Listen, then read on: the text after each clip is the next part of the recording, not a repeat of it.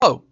In this video we are going to talk about how you can connect an external drive to your Azure virtual machine.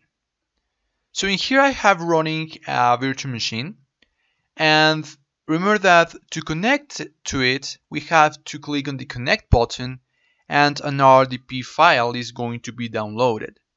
Now before I click on it and connect to the virtual machine, I actually want to show it on the folder.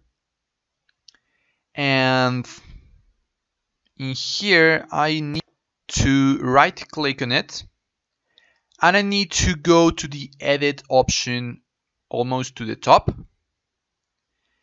and in here I can go to the local resources tab and to local devices and resources and click on more.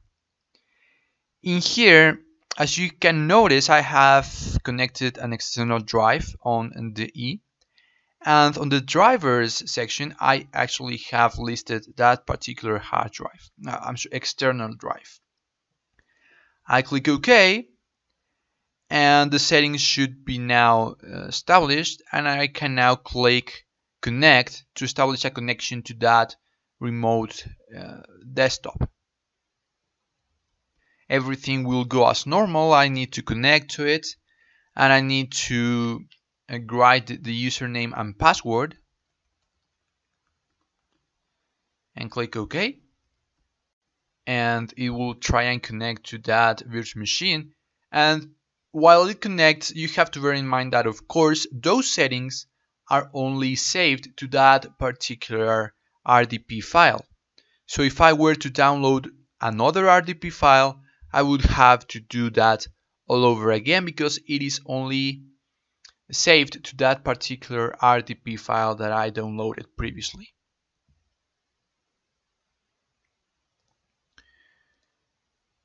I'm waiting for the virtual machine to connect. It appears that it was installing some updates, so I will just wait for it to finish. Okay, once connected to your remote desktop, all you have to do is go to the Explorer, to the File Explorer, and right on this PC you should be able to see your drive, which is going to be called the letter, in this case E, on, and the name of your local machine, not your virtual machine.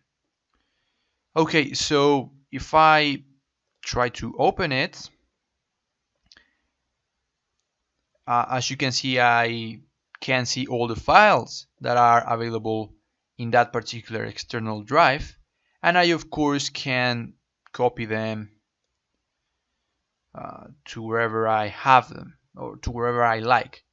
You have to bear in mind though that it is sometimes very slow to move files between an external drive and a remote machine, a virtual machine hosted in Azure. It's not recommended to use it to transfer large files. After all, there's the cloud, and I believe the cloud would be faster, unless you want to transfer files like this file that is 1 kilobyte, or an image that is 42 kilobytes or something like that, not to large files like an ISO or big files. But as you can see, it works just as you'd expect. You have all the files available on your remote desktop. So that's it for this video. I'll see you in the next one.